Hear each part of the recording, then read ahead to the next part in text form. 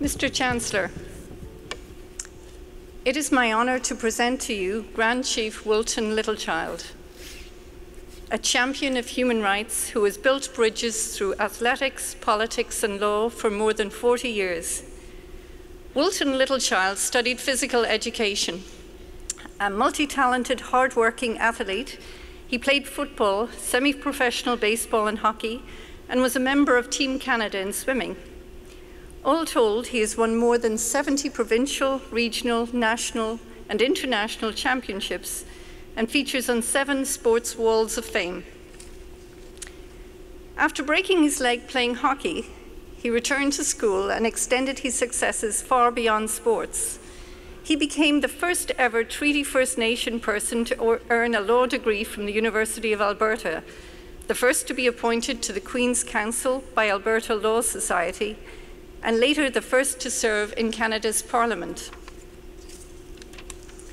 Il fait partie de 150 000 enfants qui ont fréquenté les pensionnats autochtones.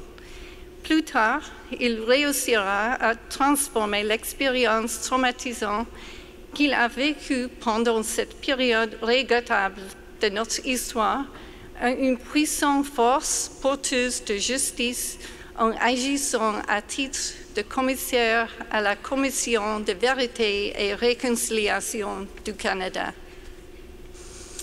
As a leader in the global Indigenous rights movement, he has been active with the Canadian Council of International Law, the Indigenous Parliament of the Americas, and the United Nations.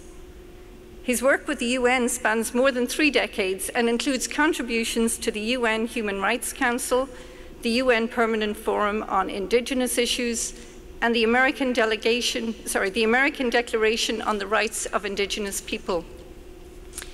Mr. Littlechild is currently serving a 3-year term as Grand Chief of the Confederacy of Treaty 6 First Nations. He has been an advocate for the benefits of sport.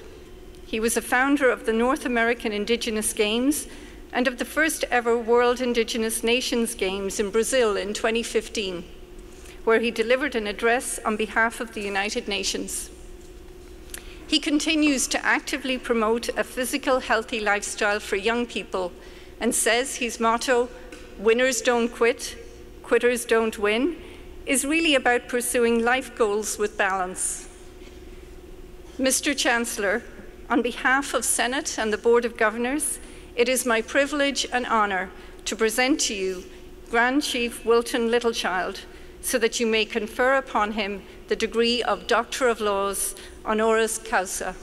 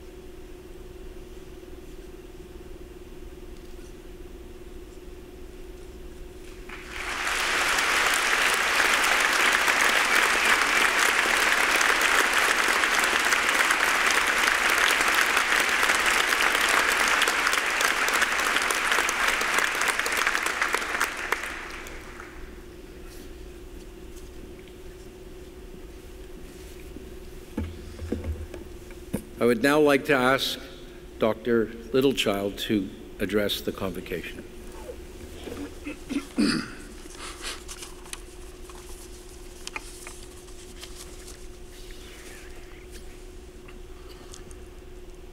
Ran totemtek nigan kahkiog tatam skadnao mioasen umutanots kapiak utsogi uskayak ex-namagustik, ex-nanaskumon. Je voudrais remercier à tous. I want to begin by congratulating all of you in my language and also to acknowledge the territory we're on. Mr. Chancellor, Mr. Chairman of the Board of Governors, Mr. President and Vice Chancellor, honored platform guests, graduating class of 2018, and family and friends. Please join me, first of all, in congratulating you, and especially the graduates, the class of 2018. What you commemorate here today has been a team effort. Yes, at times it was not easy, but you persevered, and today we celebrate your success. You are graduating at a time in our country where you are so very, very important. For 6.5 years, I was engaged as a commissioner on the Truth and Reconciliation Commission of Canada, the result of the largest class action lawsuit in Canadian legal history. With a court-ordered mandate, we were tasked to find out what happens to a child when you take them away from their parents and put them in an institution for years. Indeed, what happens to the parents from whom you've taken the children? And what happens to the children who come after? We heard from approximately 7,000 survivors. We heard stories of the most horrific abuse to children, children whose identity was taken, names were changed, hair was cut, a very spiritual assault. Traditional clothing were taken. This was a legislated form of assimilation. The Indian residential school story was the darkest, most unknown, saddest chapter in Canadian history. We were asked by the courts to find out what happened. I heard the most horrific stories of lived experiences: the physical abuse, the mental abuse, the cultural abuse, the spiritual abuse, and worst of all, the sexual abuse. I was there too. I was number 65. 65, come here, you dummy. Or 65, pick up that pencil, stupid. 65, why did you do that, you idiot? What happens to the child when you do that to them when they're little and growing up? The Prime Minister of Canada, when he apologized to the student survivors, stated, "Great harm was done." The Pope added that he regretted this ever happened and should not have happened.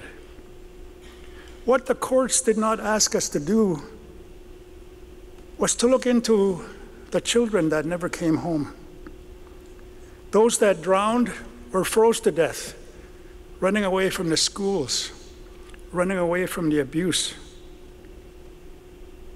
There's a picture etched in my mind of 4 little boys huddled together, frozen to death as they were trying to run away from school.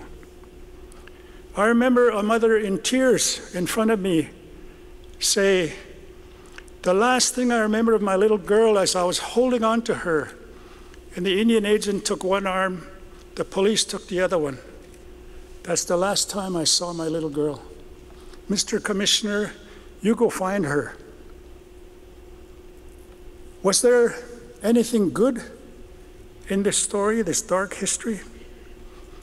Yes, there was. There are those who said, "I got an education. I learned a new language. I made new friends that became members of my extended family." For some of us, we found sports, or sports found us, as you heard.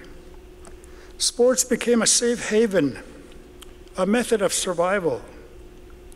There are those who stated, if it wasn't for sports, I would have never made it. I have witnessed since the power of sports to heal. Also now, the power of sport to advance reconciliation. You see, not everyone was bad, and not everything was bad. So why is this important? We were ordered by the courts to designate a path to reconciliation. When we did our interim report, we stated that the Indian residential school policy was a direct assault on our children, our languages, our families, our cultures, and our communities. You see, the stated purpose of the Indian residential school policy was to kill the Indian in the child. Given this truth of what happened, how do we restore respectful relationships? What does reconciliation look like? What is reconciliation? I always say that I'm so blessed because I didn't want to do this work, but in retrospect, it has been such a blessing. Last Friday, for example, I had the wonderful opportunity to spend some time with school children, little children, as they were raising a Treaty 6 flag at their school. And thank you for acknowledging the traditional territory you were on. It was a wonderful ceremony, but what made it more special was the location. It was in Wetaskiwin, the city of Wetaskiwin, unfortunately mispronounced. It's a Cree word, Wetaskiwin. Wetaskiwin means having good relations. That's what reconciliation is about. What did I learn? I learned from a coach how to win. I also learned from an elder, my grandfather, how to win in life. I asked, how do you become a Canadian champion? And my coach said, balance. It wasn't until years later that I found out what it meant. That you have to have a foundation and balance 4 elements of life to win in life. The physical element might be this wall.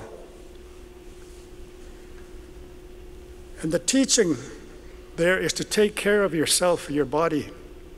That wall might be the mental wall, to be disciplined in everything you do.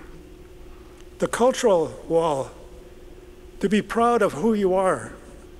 And most importantly, the one that keeps the other walls up, the spiritual element of life.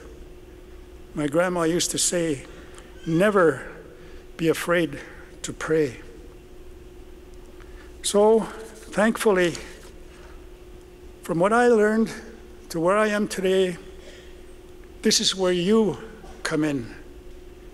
With an education in arts and sciences that we celebrate with you today, you are the new solution. You are graduating in a new era for Canada, the next 150 years. I'm so encouraged by what I see happening all across Canada as I visit and witness the change. I see opportunities for us to restore respectful relationships, to build on the strengths of our people. As you may know, the Truth Commission issued 94 calls to action. Graduates of 2018, I challenge you now tonight to read the TRC calls to action. Pick one that speaks to you and implement it. With your skills and tools that are being recognized here tonight, we need you. Canada needs you. You are so important. So go out now and be the change in Canada. Use your new tools and skills in the arts and sciences to advance reconciliation. Thank you, Concordia. Congratulations to all of you. It's a tremendous honor for me to receive this honorary degree from Concordia University. Thank you. Merci beaucoup.